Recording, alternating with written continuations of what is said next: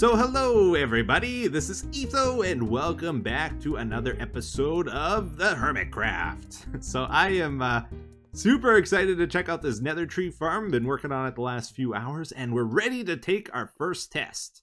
Give it a try. Let's see what happens here. I think we're gonna call it the Beaver Blaster. Now, before we check out the Beaver Blaster, let's just take a look at the basic mechanics behind it. So as many of you know, if you bone meal nylium, you can use a dispenser to do it even, you have a chance of getting the little fungi to grow, which grow into the nether trees. It's kind of rare though. Oh, look, we just got one over here.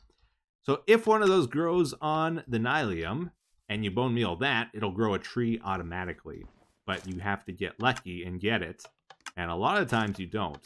So if you don't get it, what you got to do is get rid of the plant above here. So we use a piston to push up, and that breaks the plant, and then we try again. And every so often, you know, we just reset, and whoa!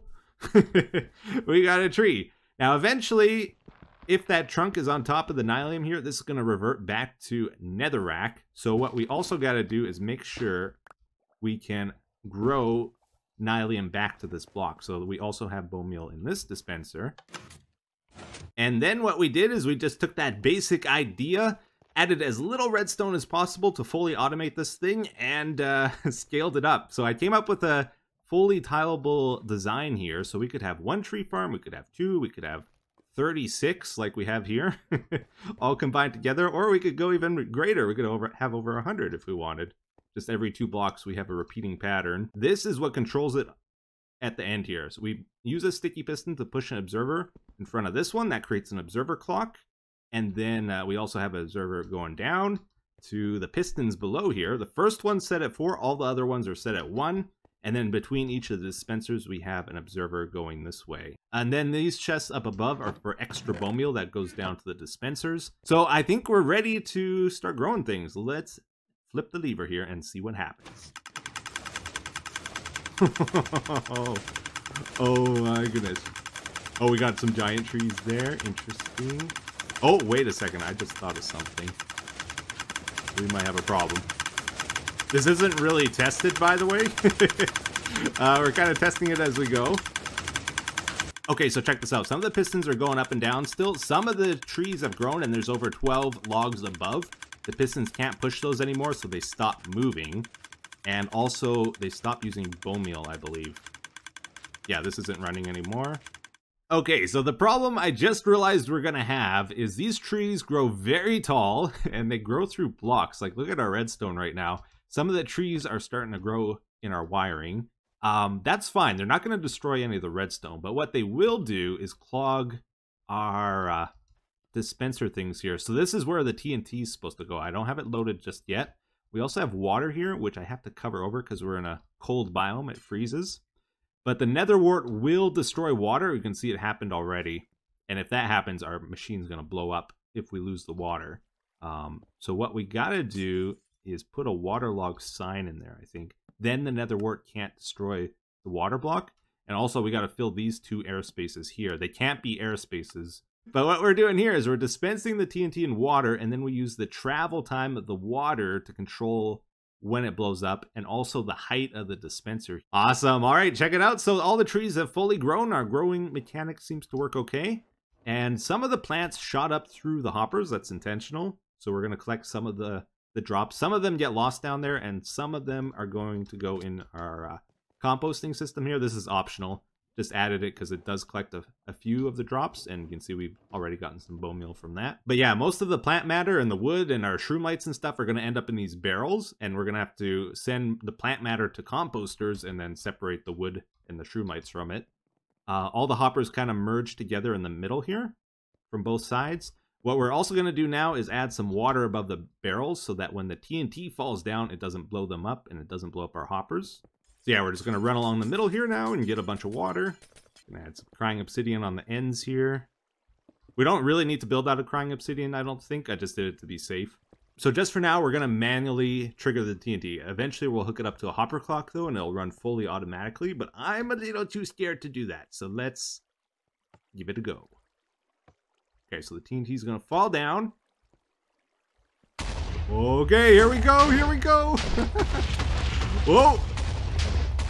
Oh my goodness, that is amazing. That was actually really cool. All right, yeah, that went good, right?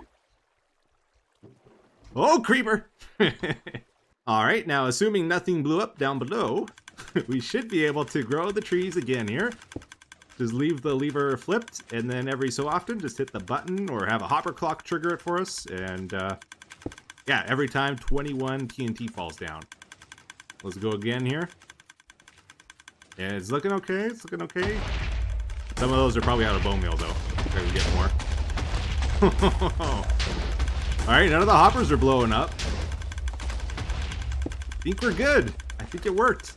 It works. It actually works. The Beaver Blaster is amazing. I love it. But yeah, we spent way longer on this than I was planning this episode, so I'll finish it up hopefully between episodes, and we'll check it out again later. Just quickly here, the way we're going to do the collection system is have hopper minecarts run underneath the barrels, and they can pull items out of them super quickly.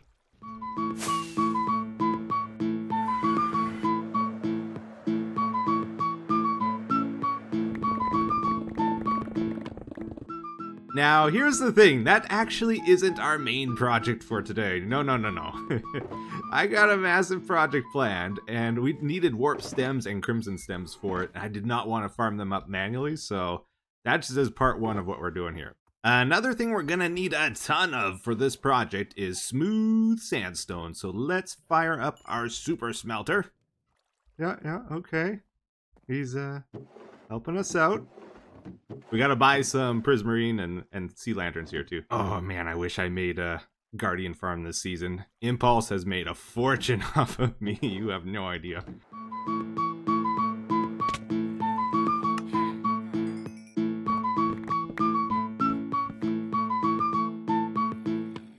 Cool. Well, we just about got all the materials we need for our project. I just went and grabbed some soul soil as well from the nether, and I talked to Hypno. He said it would be okay if I used his drowned zombie farm here to collect some tridents. We need at least 10 tridents, but yeah, it only works when I'm the only one online. That's like the thing on this server. I can never find a moment. We'll come back to this later. For now, I think we just gotta get started on building, because we got a lot of building we need to do. Check this out. This is my hole over here. It's a pretty impressive hole, I gotta say. It's not quite as impressive as some of the other holes around here, but it's my hole and I'm happy with it. So let's get down to it here. What are we actually gonna be building today? Well, we're gonna take a little break from Hurtin' Hermits to start a brand new mini game, because the other day we had a run-in with the HEP members again. Somehow BWO moved our ender pearls in the emergency meeting thing, and he teleported us into a prison. Hello there, gentlemen. BW sent me a message, and I had no idea what was going on. I don't even have my moccasins on for the day, and then I've come in here and I find you all in jail. And look at this. There's this switch, and it pours lava on you guys. No, just kidding. Oh, jeez. No. Never mind. It's back again. Get your response. Oh, it's coming down again. No, It's actually gonna burn. No, I got it. It's fine. Oh, what is this? Obsidian. You know, Scott, we should maybe time out, take this somewhere else, and we'll chat about this, negotiate, parlay. Should we meet up in the llama? Mm-hmm. The giant llama. The crimes against HEP. The llama? Yes. Okay, we'll meet up in the llama. All right. Okay. Hold on, I'll just kill you guys out of there. Hold on, I'm just gonna... I think you've been out Minecraft. Hey, stand here so they can't curl out. Oh, Etho! Of course, Etho. Dang it. Woo! I can't get out. Oh, no. I'm still in shock. Oh, Etho, stop it! God. Yay! I'm out! Oh my God. It's Etho. Yes! Oh. I was thinking we settle this like real human beings through sports. What if we like made some mini games? Like each team made mini games. I've been thinking about this. It's been brewing for a while. You see, we each make mini games, and then we have a few rules surrounding it that we can work out later. But the winner of the most mini games, or who gets the most points, wins the war. Bingo, bango, and we'll probably like I don't know what are the consequences here. Consequences is the loser has to restore the island. This is what's posted about the event, by the way. You can pause and read it if you want. But the thing that really caught my attention is the games will begin on the 11th of December, which is like tomorrow. So we really got to get this done today. There's no slacking on this one. Yeah, and then there's going to be consequences for the losing team. I saw B-Dubs snuck this in. Etho has to make a super unique fast smelter for B-Dubs if we lose. Oh, I got a good idea, I think. How about I leave it up to you guys to decide what happens to BOO? What consequence should B-Dubs face if his team loses the minigame event? Let me know in the comments. I'll try to pick the best one, the evilest of one. And he'll have to face it. Also, I made a deal with Tango for what happens if either of us loses. The loser has to use the exploding rockets for a month. Instead of your regular rockets. Wait, so you mean for flight? For flight, yeah. Yeah, let's go outside for a sec. Are you kidding me? Well, actually, we can just fly around in here, probably. So after the firework goes, it explodes at the end. It's just like a really bad car, just backfire. Oh man, I don't have any armor. I'm gonna die. But the great thing about it is you can color code it. You know, you can personalize it. Get a little signature trail, yeah. You like red. You can have glitter at the end of it. You know, you can do whatever you want. But get a little flair, bling it out. I like that. You got to use them for a month. How's that sound? I'm gonna be like blast, eat, blast, eat, blast, eat. Yeah. Oh my gosh, that sounds hilarious. I'm on board. And this is for the whole contest, right? Not an individual thing or anything, right? Yeah. Whichever team wins. So. Okay. So if I can't believe I'm doing this. There's no way that we're gonna win. If the resistance wins, Tango must. Oh yeah, I do it here. Only. Yeah, you do it on the other side. Must use only exploding rockets to fly. Oh, does blast resistance armor work? I bet you it does. Oh yeah. Right. Yeah, I'm gonna stock up on blast resistance. I don't think you take much damage though. It's more of like the. Yeah. It's more of the embarrassment. Well, I took a heart from that. Yeah, and I got nothing but my Christmas outfit on here, so it hurts. Oh yeah, if you're not wearing armor, you're gonna be. Rich. Yeah. Oh, that is such. I love it. I don't care who wins. This is gonna be hilarious. Now we are back in the magnificent hole here. We're starting to do some building. And you can see we got a layer of soil down already. We're trying to build a very action-packed mini game here. I want soil down so we can zip around. We might use the speed 2 beacon as well, and we'll just be all over the place here. So the actual plan, what are we doing? We're going to be building a mini game called the RipZone. It's a PvP arena, so we got to build it in a day. Otherwise, the server is going to reset on us. But rather than using swords and bows like most PvP, the plan is to use the Trident. So check this out. If we put down slabs, you still get the soul speed effect. And then you can waterlog those slabs, and you still get it as long as you have Depth Strider. Now, the cool thing is, Tridents, like if you hold right-click in the air, nothing happens. But if you have the Riptide effect and you're standing in water, this counts as standing in water. You can actually throw it like that. And if you hit a player, it's going to damage them. You see where we're going with this? So we're going to make an arena flooded with water, kind of like this. And then people will battle it out with tridents and try to kill each other. Yeah, so that's the basic idea behind it. But we're also going to be adding in a lot of other mechanics to try spice things up. Check it out. We got the arena all flooded now, and we can zip back and forth with our Riptide, no problem. And when you land in the water, you don't take fall damage either. So yeah, it's gonna be a lot of fun, I think. So I'm hoping this is gonna be a 3 versus 3 game, maybe up to 5 versus 5. It's supposed to be a team game, so we need quite a bit of space, and I think this is good. We're also gonna build it pretty tall because, as you saw, we fly really high up. So we're going to have 2 teams. One of the teams is represented by the warped stems and the other team by the crimson stems. And this is our dividing line down the center. But this is also serving as the timer visualizer for the game. Very simple, just a comparator running along the lamps here. And depending on how many items are in the chest, once all the items flow out of here, that's going to represent that the time ran out in the game and the game's going to stop.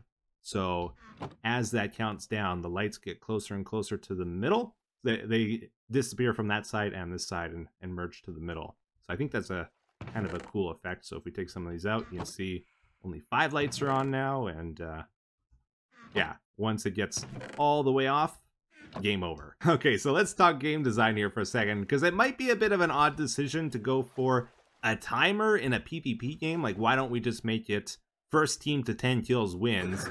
I thought it might be better because we're planning on doing a YouTube video on this, right? It's nice to know how long the game's going to be, because then you can plan a certain portion of the video dedicated to it. But if you go for 10 kills, you never know how long that's going to take. So the plan is to have a scoring system. You get points for handing in other players' heads, but there's also going to be another mechanic involving these guys. These will also be worth points. But before we can really explain that, I think we just got to do a building montage here and build up the arena so that some of this will make more sense. So let's get to building.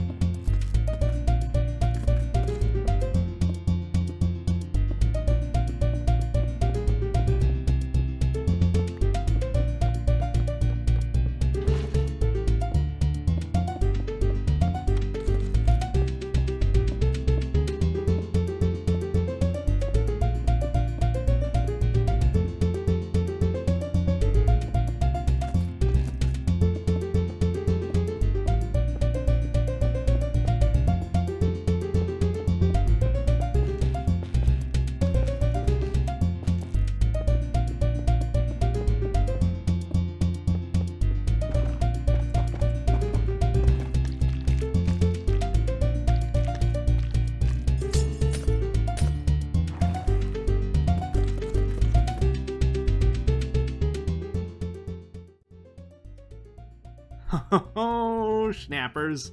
Welcome to the RipZone, everybody. We just about got her all done here, and it's taken, not gonna lie, it's 2 days now. I guess that deadline for December 11th wasn't as strict as I thought it was, so we got a bit more time here if we needed it, but just got a couple things left to work out on it. Just a few little details. The bulk of this thing is complete now, and boy, I tell you, it's been a lot of fun, actually. I'm loving this project. So, I never really use Riptide too much, like, just in general. I usually will go for channeling and loyalty and that sort of thing with it. But it's a lot of fun. Just zipping around places, you know? I love it. It's so cool. But, yeah, let's start talking about some of the details and how the game works here. So, for one thing, you can see a lot of our walls are made out of water. I just wanted it to be nice and easy to get around here. Pretty much the whole floor and all the walls are water. I decided I was gonna maybe try put water in the roof as well, but decided against it. We would have to hold the water up with chains or something, and it wouldn't really work too well. We got like platforms all over the place here that are also waterlogged, so it's pretty easy to go wherever you want on the map here. I'm probably gonna add a couple of like obstacles on the ground level here as well, so you can't just like zip right through. You'll have to maneuver around them. Check this out. We got honey walls. These are actually a pretty important feature. So there's a cool trick you can do with honey. If you have a bubble vader on the other side, like in the corner, then you can actually touch the water because honey doesn't take a full block, and you can get teleported up like that. And that works really good hand in hand with our Trident here because we can just zip into the wall like this, go up, and then like, bam, get someone in the middle. Or we can just hover in the middle part of it here and, you know, just wait, aim our shot, and bam, get somebody. Okay, so this is definitely a pretty weird game. I'm going to try my best to explain it to you guys. So these two things on the end, that's the spawning rooms for each of the teams. We still haven't built those. Is this going to be like a bed, place to get your armor, your Trident, and probably like a ready switch to start the game. But that's where the teams are going to start out. The goal is to sort of fight over these contention zones. There's 3 of them. And we have these weird gizmos above each contention zone where, let's just flip the lever here. They basically spawn in cod. And they fall in the water below like that. Each of those cods is worth about a point, right? So the idea is, you can see the bucket of cods are getting dispensed here, and then the piston pushes down to break the water, and then they fall straight down into the water below. And any empty buckets get collected together here from an item filter, like so. And we got 3 of these things set up. It's probably enough, I think. There's also a randomizer attached to each of these that can control how often they get spawned in. We'll turn another one on here. All 3 of these will be running during the game, though. So people will spawn in, and they're going to be fighting over the cod. Actually, a lot of them here. We might need to slow it down. And you're going to be riptiding into them. I think I'm going to make a rule that you're not allowed to left-click, because you can also kill them that way. I think that'd be kind of not as cool. People are going to be fighting over the cod, because they're each worth a point. You collect them, and then there's these 3 gates on each side. Each side has them. You're supposed to go up to these and throw in a cod. That activates the gate. We'll go over this one. There's going to be 4 people on the team, though, I think. So they're, you know, there's going to be a lot of tasks to do, but when you break it up between all the players, it's not going to be as big of a deal. But then once you activate all 3 gates, it opens up the big gate down here for a brief amount of time. And this is where you actually throw in your fish for points and your player heads and that. And they get added to your total of points. And then after a certain amount of time, it closes again. Those all get reset up there. And you're supposed to decide when you want to actually trigger the gate, because you have to sacrifice 3 points just to open up the main one there. And as you're doing that, as you're putting your cod in, you're vulnerable, your back's turned on the enemy, and they might try to kill you and steal your fish and your player heads. And if you hold on to your points for too long, you know, you're a big bounty when you get killed, and the other team's allowed to steal your points. So it should be pretty interesting, I think. Yeah, we definitely have way too many spawning, though. I think I gotta slow that down. And yeah, it's a bit of a goofy game. But basically, some players are going to just be focusing on hunting fish, because each one's worth a point, right? But then other players might, you know, they'll see the guy hunting the fish down there, and it's like, oh, that's kind of an easy target. And bam, they'll get you instead. And if they kill you, you're going to drop all your fish, they'll steal them, and then they'll get the points for them. And that's, of course, assuming the player that steals the points is able to enter them into their main gate here. Anything in people's inventories doesn't count towards their points. It's only when they submit them here. And player heads are probably going to be worth 5 points, but not from your own team, just opposing team player heads. But you'll still want to put all player heads in here so that the other team doesn't steal your teams from you, you know, when you die. So just throw all player heads in here and all COD and you're doing good, is the general idea. Then once all the time runs out, the team with the most points wins. Anyway, that's our general game idea here. So if you have suggestions, let me know. Was my explanation clear? I sure hope so, because I gotta explain it to the hermits before they play as well. And it's like, how do I say this? How do I explain this in as few words and like as detailed as possible? Because there's a lot of little details to consider with this. I might just need to write it down and read it or something. I don't know. But yeah, I'm gonna work out the rest of this game off camera probably. There's not much left to go here. And before we end this episode, though, I did do one other side project, another note block thing for Tango. We're here for amazingness, I hear. No pun intended, right? Like, you're done. It's all finished. It's complete. It's right. It's retro. It's amazing. Okay. I mean, so do we just start the game, or do you want to show it to me, or how do you want to? Up to you. Well, let's go check it out. Is it right Okay. below the floor here or something? Or... I think I put it down here somewhere. I kind of covered it all up, though. you lost it. I know. I got it hooked up to your week, game, right? so you just like hit start and it'll start. But Oh. here it is. Coast is clear, no creepers. Oh my. Okay, so it's like my. does it loop, or I assume? It does. It loops, and it's got some controls to like replay sections. Oh my gosh. To make it more compact. I think over here. Okay. All right. I can't wait. I can't wait. The maze. Okay, I'm gonna hit it. Go for it. I think it's this one. Oh my gosh. Oh, that's loud. It's like, it's perfect.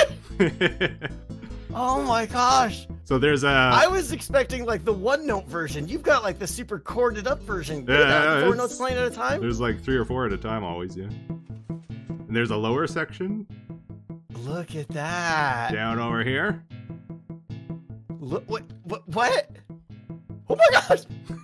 We're like into the chorus and stuff. Yeah, and then it starts over. Oh my gosh.